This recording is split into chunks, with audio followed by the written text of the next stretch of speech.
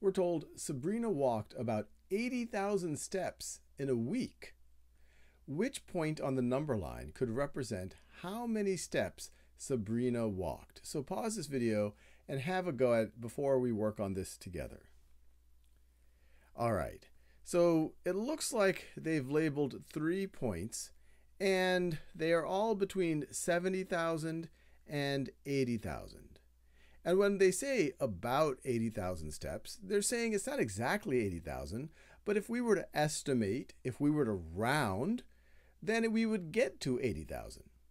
Now, if we have 3 points that are between 70 and 80,000, the ones that are less than halfway of the way between 70 and 80,000, they would round back to 70,000. Or another way to think about it, if you're rounding to the nearest 10,000, point A and B would round to 70,000.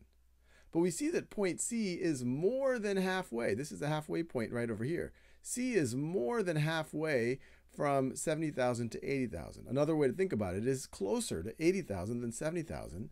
And so if you had to estimate this, or say what it was about and round to the nearest 10,000, you would go to 80,000. And so that's why I like point C.